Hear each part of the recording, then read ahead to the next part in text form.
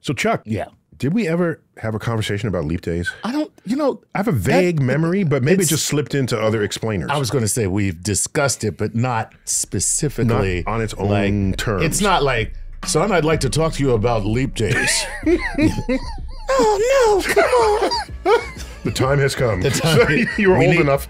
You're old enough now to know about leap days.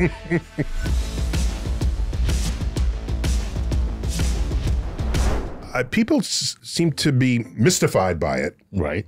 The day just shows up in the calendar. Yeah, because, And it seems very arbitrary. it does feel arbitrary, Yeah. like some high council decided that the February needed a day. Exactly. All right? It's very simple. Very simple. Okay. Okay. So the time it takes Earth to spin once on its axis, what do we call that? A day. A day. Are you sure? Well, it should be. Should be. Why not? I mean, why not? Like, okay. So that's a day. That's a day. Okay. Earth also goes around the sun. Right. How long does that take? That's about a year. It takes exactly a year. Okay. Exactly a year. All right. That's the definition of a year. Of a year. There's no law in the heavens that requires the rotation of the Earth to divide evenly into the time it takes Earth goes around the sun. That's true. Okay. They're totally unrelated phenomena. Right. Okay. Right. Exactly. So we count days by rotation of the Earth. Right. We count years by revolution around the sun. And it turns out a year lasts 365 of these things plus 1/4 of a turn. Okay. A quarter turn. It's 365 days and 6 hours. 6 is a fourth of 24 hours. Right. Okay. Yeah. That's how long it takes Earth to go around the sun. What are you going to do? That's too much. That's too much.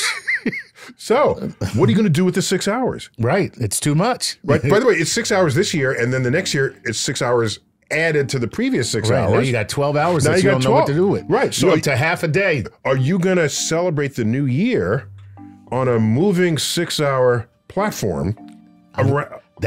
I'm thinking about that. No, it's interesting, I'm right? kind of thinking about that right now. You don't celebrate at midnight, you celebrate at 6 in the morning. Right? Oh, no, forget it. Then again, that depends. That's a hell of a party. That's a hell of a party, man. You know what I mean? So the first of those years, you celebrate at 6 a.m. Right. Next year, 12. This is on the 366th day, right? And the next year would be like 6 p.m. Right. All right. And then the next year, back at midnight. Yeah. Okay. I'm just saying. That'd be kind of cool. It'd be kind of dope. Yeah, that would be kind of dope. Just like, yeah. What time is New Year this year? Right. So in order to not have to do that, right? Let's go back to ancient Rome in the Julian calendar. Okay. They figured this out. Of course and they did. said, let's pocket those 6 hours. Right. Don't tell anybody. Right. Okay. And we just celebrate the new year early. 6 hours early, but nobody knows. Nobody knows. It's just a complete day. You do it at midnight. We're good to go. Right. Okay. You pocket that. There you go. Next year goes by. Sounds so much like the Roman Senate. The first year goes by. You pocket the 6 hours. Right. Second year goes by. Pocket the 6. Another 6. Third, pocket the 6. We're up to 6, 12, 18 hours. The pockets are getting full. The fourth year comes around. You don't pocket that. Right. Because now you got a full 24 hours. 24 you put the day back in the calendar. Boom. There you go. There it is. Look at that. The leap day. Empty your pockets on that day. Every 4 years, you throw in a leap day. And you give it to the neediest month. Right. Okay? Exactly. I mean, why not? Right. Which, of course, is Black History Month. That's the neediest I think month. in ancient Rome, it wasn't Black History Month yet. Oh, yeah. I'm sure it was.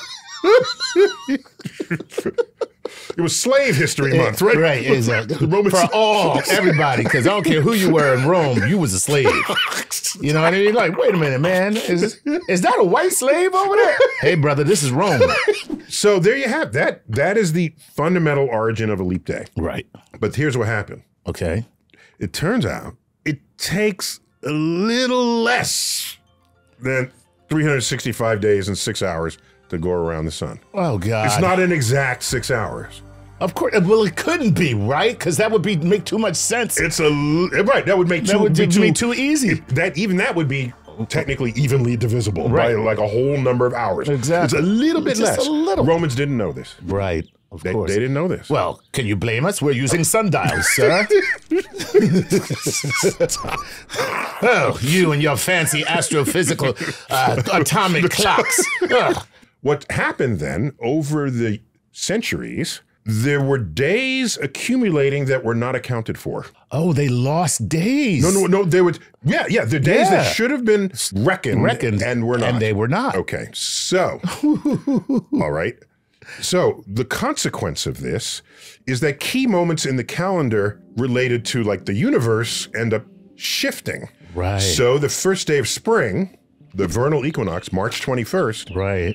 over the centuries became March 20th, and then March 19th, Right. and then March 18th, March 17th, Right. March 16th, Right. March 15th. Oh. And they were just living with it, Yeah. not figure what What is happening in the spring, guys? Spring is just sprunging all over the place. We can't have spring sprung in February. Right. It was marching its way early in the calendar, century by century. Right. Okay. This was a concern. Why? Right. Because the Julian calendar, with its rules for Easter, because Christianity was now in charge. Right. Okay. So Easter, the definition was Easter is the first Sunday Right. after the vernal equinox. Right. Pope Gregory, we're now in like the late 16th century, so 1580s. All right. Pope Gregory notices that Easter is moving with the equinox because it was defined by the equinox. Right. And there was a risk that Easter would land on Passover. Oh, we can't have that. Can't have that. Oh, you know you can't have that. It was hard enough to get people who might have otherwise been Jewish to be Christian. Exactly. Okay. Like, okay. Yes, exactly. Your Eminence, I believe the Jews have a plot to ruin Easter. Right. Yeah. So you can't have that. Plus, think of what effort it took Right. to call Sunday the Sabbath. He's noticing this and said, we've got to fix this. So he gets his smartest folks in his contingent. Wait, the Pope had scientists? Yes. Get out. Yes. Serious.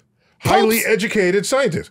Okay. To this day, there's a Vatican observatory. Did you know that? I did not know that. Yes. The popes, and who are they? They are the Jesuits.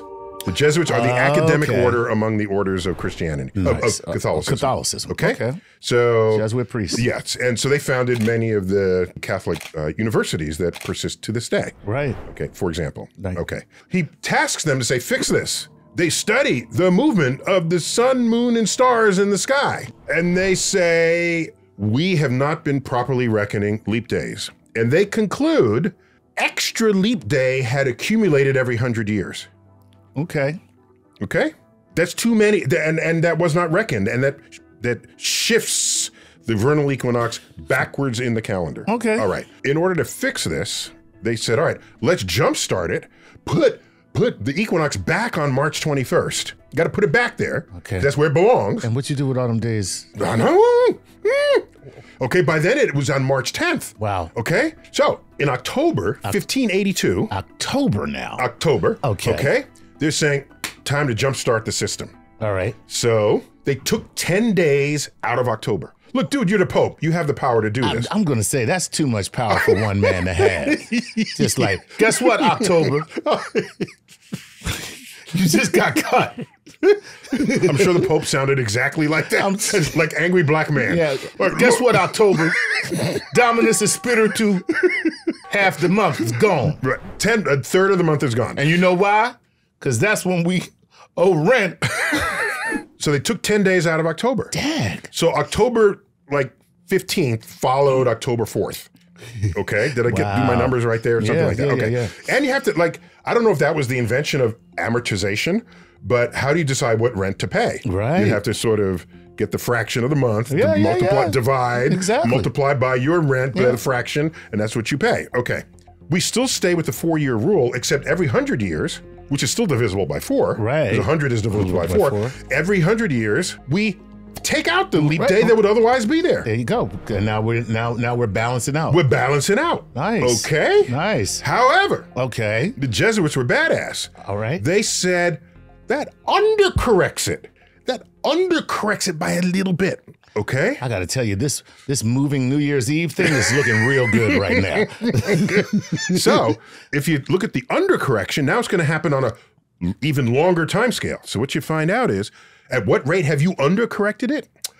Every 400 years, you got to put a leap day back in. Back in. Because 400 years is still on a 100-year cycle. Right. But every 400, you got to put it back in. Now, who is alive to remember to do this? That's what I'm saying. Okay.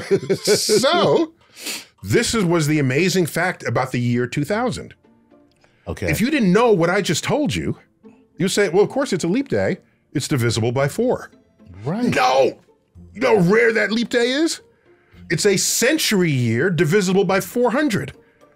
Right. That gets a leap day. 1900 didn't have a leap day. 1800 didn't have a leap day. 1700 didn't have a leap day. So no day put in. Okay, 1600 did, because that was right after It just happened. It just 1582 is when it happened. Exactly. So 1600 still got the leap day put in. Behold the Gregorian calendar. Look at that. What a mess. No, wait. The Jesuit priests figured that out without a telescope. Oh, that's amazing. Telescope was not yet invented. So they just looked up at the night sky to do yes, that? and made measurements. And made measurements. Yes. Wow. Now Yes. that's impressive. There you go. Yeah. So the leap day simply makes up for the fact that we don't count years by whole numbers of days. And we got to throw in a day every 4 years, and not every 100 years, but then back again every 400 years. Now, if you're born on a leap day, Oh, too bad. you got screwed. Okay, so the real way to do birthdays is to know exactly where Earth is in its orbit Right. and celebrate that moment every year. Oh, there you go. And then you don't have to worry about what they call the day, what day of the week, Right. what day of the month. It's the orbital time. How do you count in time around the sun? And that's your birthday. That's your birthday. That's your and birthday. what else is weird is how precise we count the new year. Right.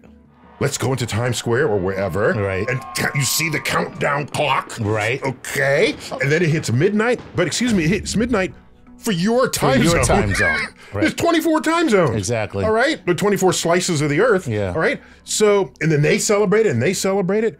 So there's nothing magical about the We're moment. not all celebrating the new year. Correct. No, we're not, right. You're celebrating the new year where you are. Where you are. And that's it. Right. By an agreed upon calendric system. Exactly. The time frame. And if you're in Times Square, you probably missed it because you were peeing in a bottle. That means it's time to end this explainer. Yes, it is. Okay. On that note. On that note. This has been yet another explainer. Yes. The leap day, more than you ever cared to freaking know about it. Neil deGrasse Tyson here, your personal astrophysicist with Chuck. Keep looking up.